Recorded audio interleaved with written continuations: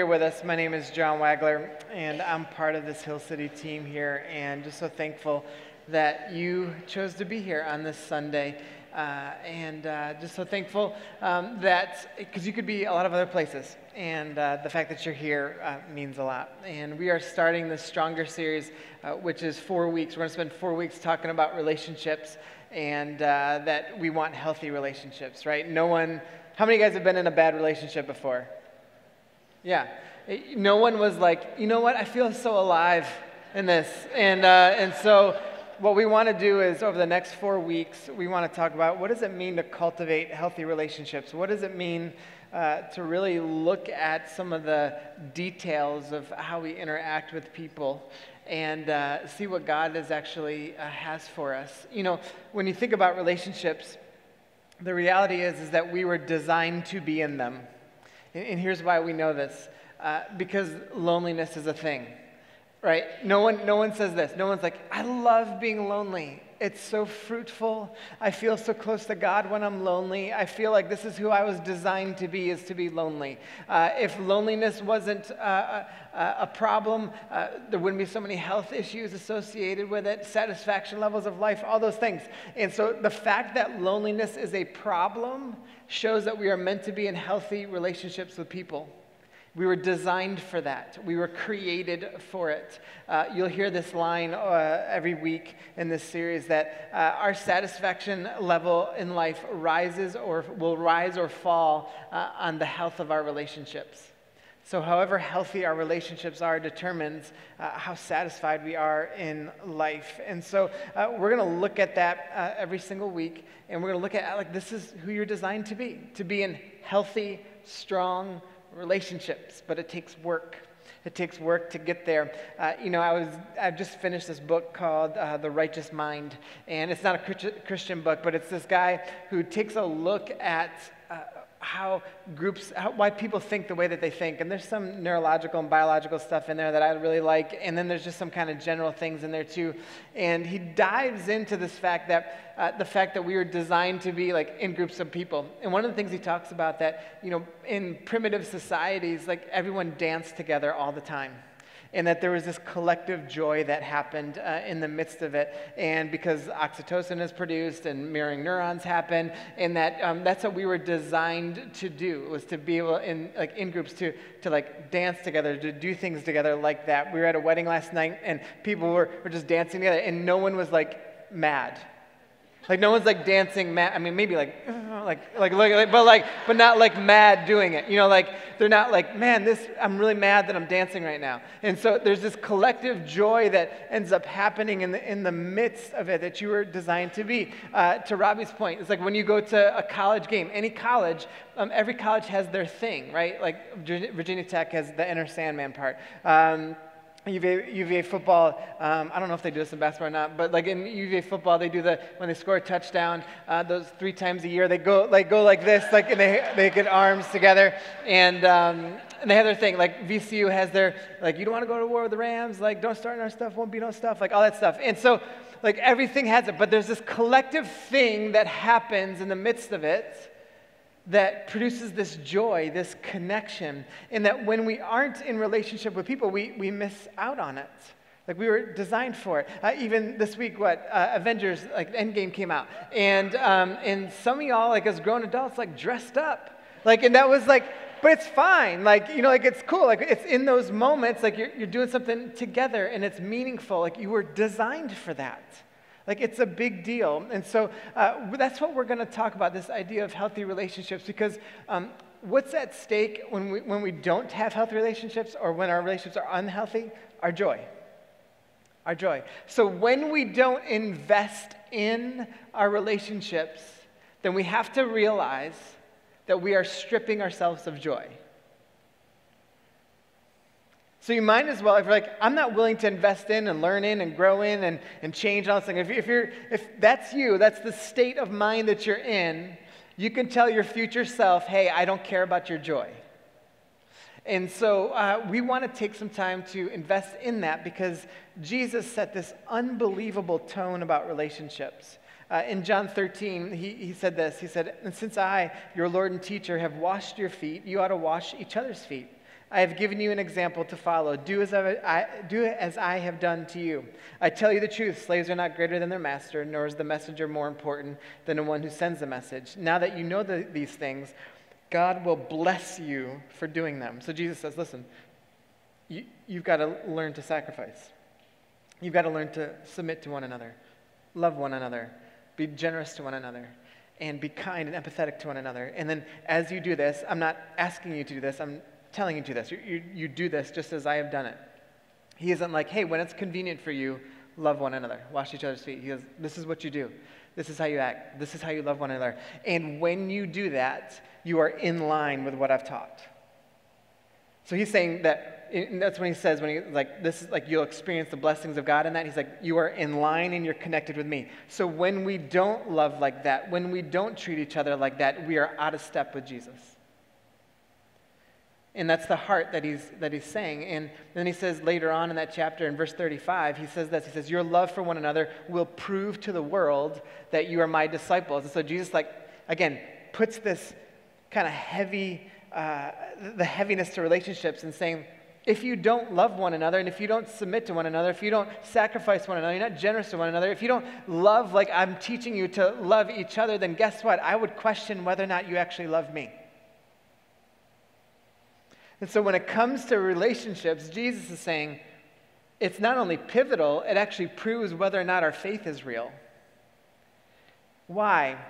Because when we love Jesus more and follow Jesus, we inherently have to love people more. I say that in every wedding I ever do, that the best relationships are the ones that as you love God more, you love people more, because you cannot love God more and not love people more. It's impossible. If you say you're loving God more and you're not loving the people around you more, then you don't actually love God more. And so it's impossible. And so Jesus sets this incredible tone for us to follow. Why? Because you were created to be in healthy relationships, and healthy friendships, and healthy marriages, and healthy dating, and healthy work relationships. You were created to be in healthy relationships. We're going to take a look at a passage in 1 Samuel 18 today, and we're going to see, here's what's going to happen. You're going to see three people in this passage. You're going to see Saul, who's the first king of Israel.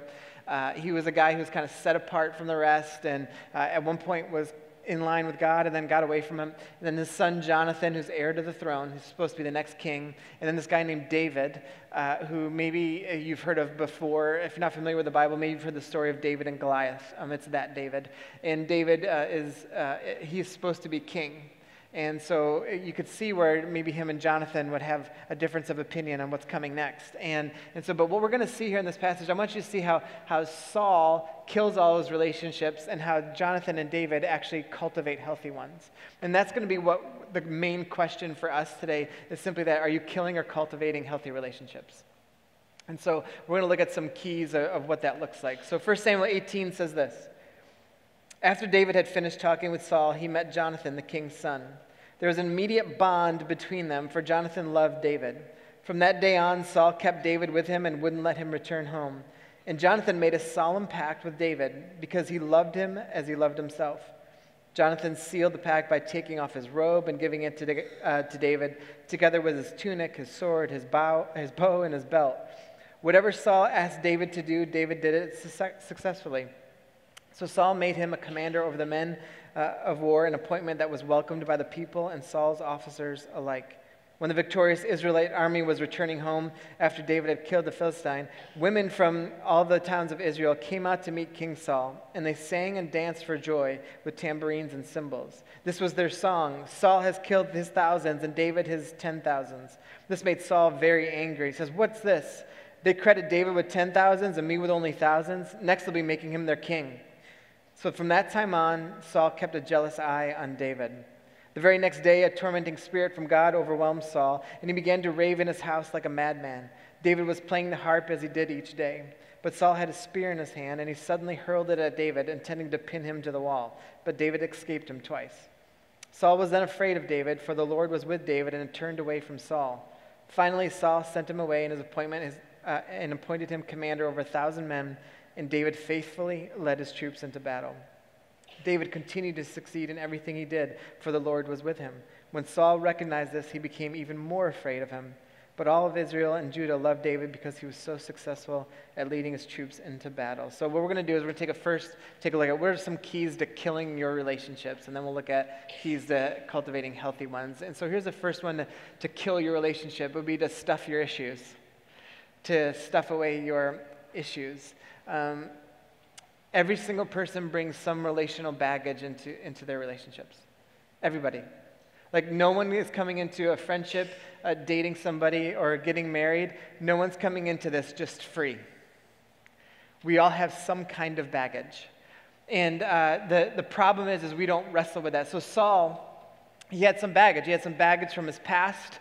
And before this, with even becoming king and some things that were happening in his life back then that he never dealt with. And then we see that he's jealous of David, and he's kind of dealing with some power issues. He's got some things going on there. And so he's got all these other issues, and what does he do? He stuffs them away. And as he stuffs away the issues, it ruins his relationships. Eventually, it ruins his relationship with David, who was a trusted confidant. It ruins relationships with his family. It ends up ruining relationships with other commanders in his army. And why? Because he stuffed away his issues all the time. And for a lot of us, that's what we do. We continuously just stuff things away. How many of you guys have that closet in your house? Or it might be the attic or the basement or that random room that you just don't open the door, right? And you somehow like slipped enough things in there that like you can't even open it anymore. And what is that? It's just like stuffing away, stuffing away, stuffing away, stuffing away till some point you're like, I got to clean this up. Think about it. If you were to sell your house with all the stuff in there, would people be like, yes, look at all this garbage everyone left us? But that's what we do in relationships. We stuff it away. We've got all this baggage, and we expect when we get in relationships, like, yes, I love all this stuff. I'm so thankful you've never dealt with it. And so here's what ends up happening. At the core of great relationships, it requires vulnerability and transparency. And so if we don't do that, here's what else happens. Wherever there should be trust, there's now suspicion. In every relationship. You don't have other options. You know this. In every friend you have, anybody you've ever dated, or if you're married or whatever, like in every relationship, it's trust or suspicion. There's no other option. You either trust someone or you're suspicious of it. And so when we aren't vulnerable, when we aren't transparent, when we aren't sharing and dealing with what we maybe were raised with or whatever, excuse me, we will, that lack of transparency and vulnerability all of a sudden makes us a suspicious person relationally. So let me give you an example. Every single human on the face of this planet, when they were born, immediately they had what's called attachment. So from the second that you're born, some people might even believe it actually happens in the womb, but we have an attachment. And there are four kind of major divisions of attachment. The first one is this. The first one is avoidance. So this is like if your primary caregivers when you were growing up, if they were unavailable. So when I say unavailable, it could have been because of divorce, because maybe there was a health issue that ended up happening or some sort of crisis, which made your primary caregiver unavailable. If that was your story or part of your story, then what ends up happening is that emotionally, as you become an adult, you become distant in your own relationships. Your emotional intelligence is a little bit lower. You don't know how to emotionally engage with people, and you become distant in your own relationships if you don't deal with what happened as a young child. Man, I can't get this out of my throat. The second thing is you have avoidance. Thank you, Lauren. Here we go. You have, thank you. You have something called avoidance. All right, so avoidance is when your primary caregiver was unreliable. They were technically around, but unreliable. They were unreliable emotionally. They were unreliable even physically. They were just unreliable. And here's what happens if you grew up with a primary caregiver like that. You would be you can trust others, but you can't trust yourself. You can trust others, but you can't trust yourself. And here's what else happens with folks that grew up with someone who's unreliable. You will become typically clingy, needy, and dependent, and you're always seeking approval from others. So if you haven't dealt with that, when you think about your primary caregiver growing up, if that was part of your story and you haven't dealt with that part, like it reveals itself as an adult. A third one is, it's called scattered. Scattered, which means that your primary caregiver was both unreliable and unavailable. And so when that happens, this weird thing you begin to experience in your own relationships as an adult. You want and you know you need emotional attachment and connection, and so you'll bring people close, but the second they get too close, you immediately push them back away. It comes this back and forth and back and forth and back and forth. And the fourth one is there is like a healthy option, there's a stable option. All right, so that is like an option, and that stable option is certainly there where you have the ability to have, you're emotionally aware, and you grew up in a very reliable and present home life, and both your parents, your father and mother were there together, like, and you experience the health of that enables you to have healthy relationships. You have a better chance of having healthy relationships as an adult. And here's the thing, until you deal with what happened in your past as a child, and like really deal with it and talk about it and be vulnerable about it and transparent about it and learn to like discuss it with other folks and everything, you will have unhealthy relationships as an adult, guaranteed. And I really mean that, guaranteed. You won't be able to date well, you won't marry well, you won't friend well. And so until you do that, you'll be in a consistent cycle of unhealthy relationships. And it requires vulnerability and trust. So if you want to keep stuffing away, just know you're doing that at your own peril, and you're stripping yourself of joy, just like Saul did. And so we've got to see, okay, then this is why like parenting's a big deal, right? When someone's like, I can't wait to have kids, I'm like, you're going to mess them up some way. Like we all do, right? Like every parent ever has messed their kid up in some way. And so, but then you got to like deal with that to get healthier and learn and grow. But that's part of it. The second thing, you let envy lead the way. If you want to kill your relationships, you let envy and jealousy lead the way. We see this with Saul. He hears what the women are saying about David, and the first thing is like, man, he gets so jealous. And it talks about this tormenting spirit. And people don't know if it was an actual spirit or if it was a way to describe that his jealousy was so bad and his envy was so bad, he just got angry. And like the kind of anger, like scary anger, which I know some of you guys in this room have been around before. Some of you guys in this room have been that person who's been that angry. And it's the kind of anger that scares people, the kind of anger that doesn't know how to monitor your voice, the kind of anger that just snaps, the kind of anger that is like so defensive whenever anyone challenges you, the kind of anger that it's all petty arguments all the time. Like a petty argument is like a good day. It's like that kind of anger. That's what happened with Saul because he let envy and jealousy control him. He let envy and jealousy lead his emotion. I wrote this down this week. I said, envy robs our joy because of comparison to others and what we don't have, and then causes resentment because we don't enjoy what we do have. Saul is the king. He's the king. He has everything. And what does Saul do? He's got all this resentment towards David. He can't even enjoy what he does have. He's got all this jealousy towards David because he sees what David is getting. And so we got to start thinking, like, is that what's shaping us? Do I look at other people? If I'm single in this room, do I look at other people who are dating or married? And am I jealous? Am I envious? And is that controlling my mind? If I'm married, am I looking at other couples and be like, oh, I wish I had that, or I wish they were like that, or if you don't have kids yet, and it's the same thing. Is it jealousy? Is it envy? Is it leading us into this comparison game? And comparison eventually kills. We don't appreciate what we do have. We can't enjoy what we do have. And again, we continuously strip ourselves of joy. The third thing that will do to kill relationships, you'll separate yourself from good influences. You separate yourself from good influences.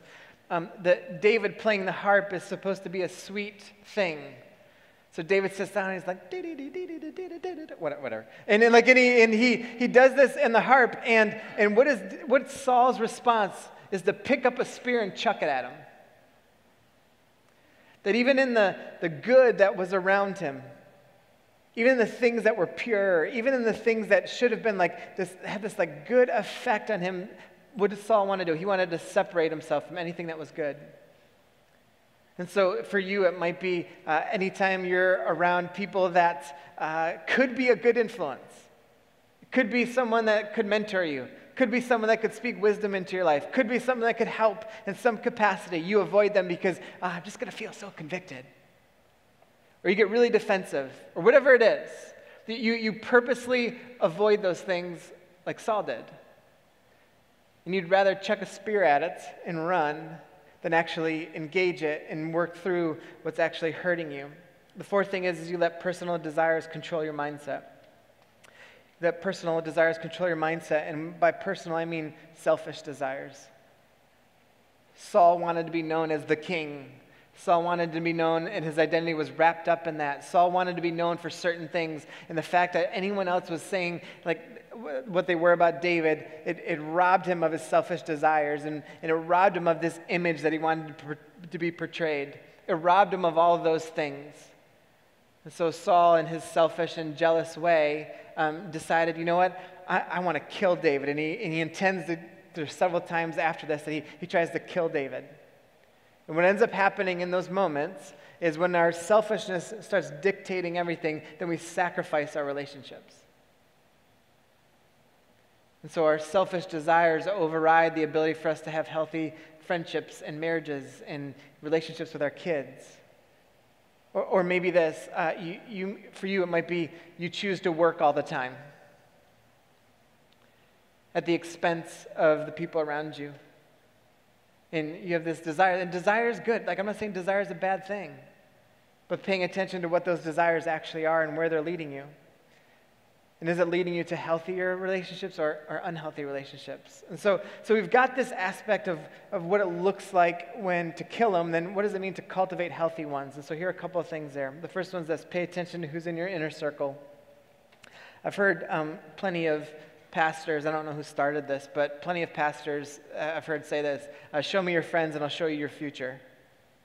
So who are the people that speak into your life? Who are the people that are your inner circle? Who are the people that you discuss life with? Who are those people? Are they people who challenge you and are pushing you and are the kind of folks that are saying, hey, that's not right, or here's the wise thing to do? Are they those kinds of people? Or do you look around and you think to yourself, man, my friends are messed up. Why is every couple I'm with that we hang out with, they're just, oh gosh, they're crazy. Or maybe it's like, man, have you seen the way they raise their kids? Why are all those kids so crazy? Like, that's all year round. Guess what that means about you? You're crazy. Like, you're not healthy. Like, you're not the one, okay, in those relationships. So now, does it mean that everyone's got to be like perfect in your circle? I'm not saying that. I'm not saying that at all. It's you got to pay attention to what is truly around you and who's speaking into you, and because like that's shaping. With Jonathan and David, this is what was so cool. With Jonathan and David, it talks about this bond that they have, and what they're doing when it talks about the bond, it's this idea of their souls being tied together. That when you're around good influences and your souls are tied together, then what comes out? Good. So even in our weaknesses, even the things that we aren't good at, even the things that we struggle with, like no one's perfect, right? We all got our stuff. Like then you have people around you that are speaking into that to help bring you up. Like that's the healthy community part. And that's the bond that they have. The second thing that we see with Jonathan and David is that you got to ask what is best for everyone involved. Ask what is best for everyone involved. I love this picture because what Jonathan does, he's the heir to the throne. What's rightfully his is to be the next king. And what does he do? I'm going to give up my tunic, my robe, which would have meant he would have been just standing there almost naked. I'm going to give up my bow, my sword, and my belt. All of the things that represented power. All of the things that represented authority. All of the things that represented that he was going to be next king. He said this: I know it's better if you are, David. He's like, here you go. It's all yours. This is what Jesus was teaching when washing the feet. Are you willing to do what's best for other people? Are you willing to, Ephesians 5, this guy named Paul writes about submitting to one another. It's like, do you really want the best for the other person? We should be in this constant state of thinking to ourselves, how do I empower and elevate the people around me? What's best for them? And whatever it means, whatever it takes, I'm willing to do that. I'm willing to sacrifice to make that happen, because that's what's best. Can you imagine if every friend you've ever had did that? You were in a group of friends, and that's all you guys did. You're like, what's best for you? What's best for you? How do I elevate him? How do I elevate her? Can you imagine a grouping of people that would do that? Can you imagine every marriage ever, like that's what you did? You just tried to outbest each other. The husband's like looking at his wife, and he's like, what's going to be best for her? How do I do that? And the wife's looking back. What's going to be best for him? How do I elevate and empower that?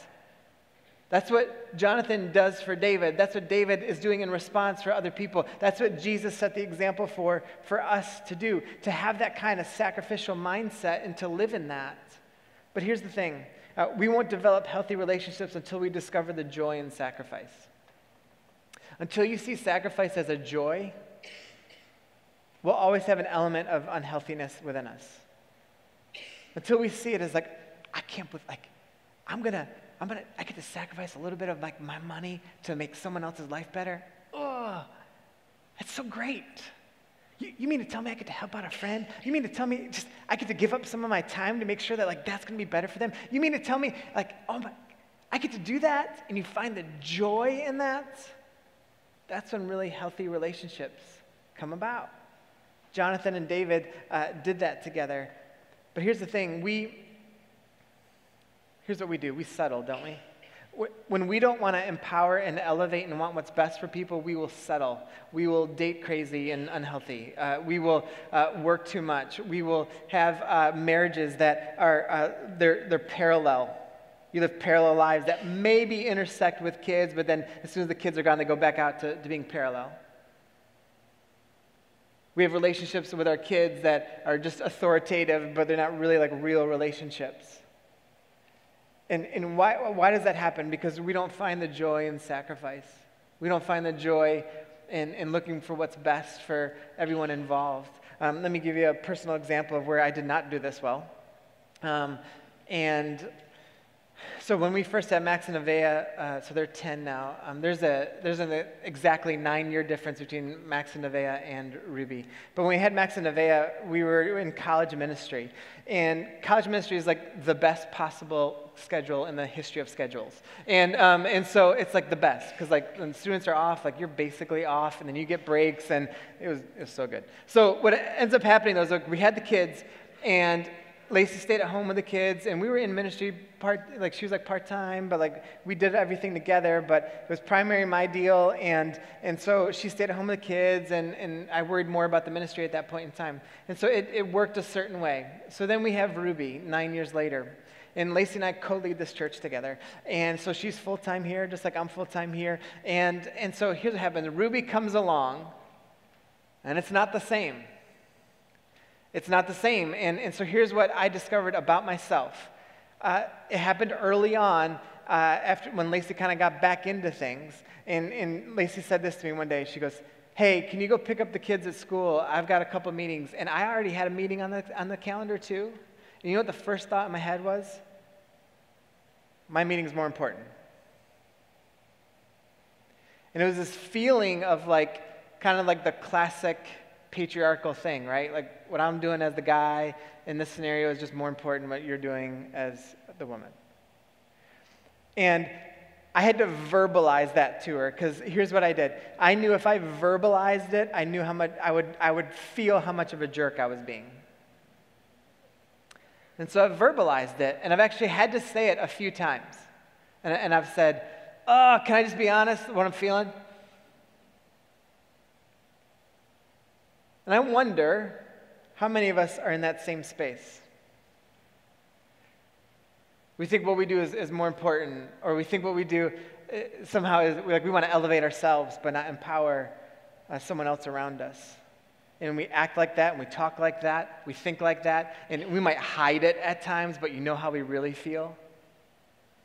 And what does that do? It creates unhealthy dynamics in our relationships. And so we have to be vulnerable and transparent and talk about it and work on it. Why? And let God speak into it. and be willing to do this. And let me say this. When it talks about elevating and empowering and all those things, if we aren't willing to invest in our relationships in a healthy way, then do we actually really care about them? So I'm not going to ask you to raise your hands or anything, but think about it this way. Everyone in here is in a relationship in some capacity.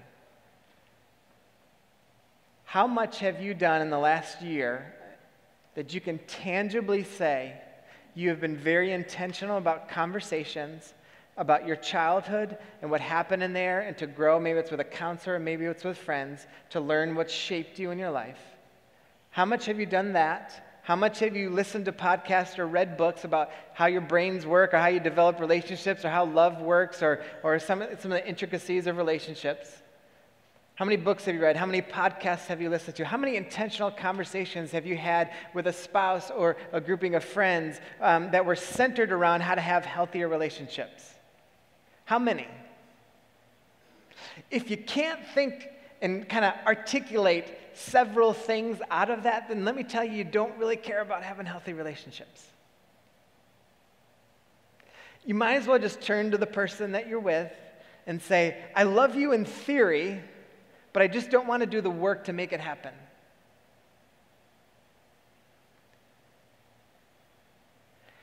And I just want to say this to the men, because not that women are off the hook, but let me just say this to the men in here first. Stereotypically, we are the worst at this. We don't want to dig into what our past was like. We don't want to dig into what we were raised with. We don't want to dig into what the effects of maybe a divorce or something that happened in your childhood. We don't want to dig into any of those things, and we think it means to be strong, and we can compartmentalize. I'll just get by it. It's not that big of a deal. It's not impacting my life now. It was so long ago. That's the language we use, and then we overwork. We become distant from our spouses or our friends, or even if we have any other friends. And the end result is we pass this on to anyone else that we might raise. This is how generational sin happens, when we don't deal with it. And in the wake of everything is like this sea of like broken marriages and broken friendships. And so for you men in here, do something about it. If you sit here and listening to me like, I don't have time to read, I don't have time to listen to something, I don't have time, you do. You have to realize you just don't care enough at this point in your life to do something about it. You do. This should be a sea of men, if we love Jesus. We should be a sea of men investing in what it means to have healthy relationships. Can you imagine if every wife or every girl that was in a grouping of friends that had men in it, can you imagine that if every girl and every woman on the face of this planet experienced this? Hey, let me tell you what I've learned about my past. Let me tell you, I've been like really thinking about like how I was raised and how this has impacted me. You know what? I want to have healthy relationships now. So this is what I'm turning now. This is what I'm learning. I've read this book. Can you imagine if like your husband came home and he's like, sweetie, you'll never guess what I read. Can you think about it if groupings of friends got together and just started challenging each other on what that meant? It would change everything. Everything. So do you really care? If you do, you can talk about it. If you do, it's tangible. If you do, you can explain it. The only other option then is to sit there and say, in theory, yeah, I love the idea, but I just don't want to put the work in. Here's the last thing, and this is the most important thing, to fix our eyes on God. We want to fix our eyes on God. You know, when you look at what Saul did, he was enamored with power. He was enamored with his title. He was enamored with the things that people said about him, and it distracted him. And what was a path for him to take with God, he got distracted from and moved off of. And And here's David and Jonathan were staying in step with God. They'd fixed their eyes on God, and that made them go in a certain direction. And so it's the same thing for us. Like I said earlier, when we love God more, we love people more. Now, why is that? Because we were designed that way. We were created that way. Are there practical things to having healthy relationships? Of course. Of course. But at the core of the very being of who we are, at the core of the message of Jesus, is this idea of making a broken relationship whole, healthy, restored. To looking in what had separated, looking what had changed, and saying, the message of Jesus is we're going to bring this together. And so then for us, as we fix our eyes on God, then that same mindset and heart begins to happen. So we're going to do something different today that, I don't know, maybe we'll do it forever, but we're going to do it for the next few weeks. In the same way that we do 2 minutes to talk, we're going to do 2 minutes to think. And we're going to put some questions up here on the screen, and these guys are going to play in the background, and they're going to sing one song together to end, and I'll come up and pray after that and dismiss us. But we believe there's always a transcendent thing that happens that God's trying to speak to us. And so what we want to do is just pause for a second and let you think about it, rather than rushing into the next thing. So can we do that together for the next 2 minutes?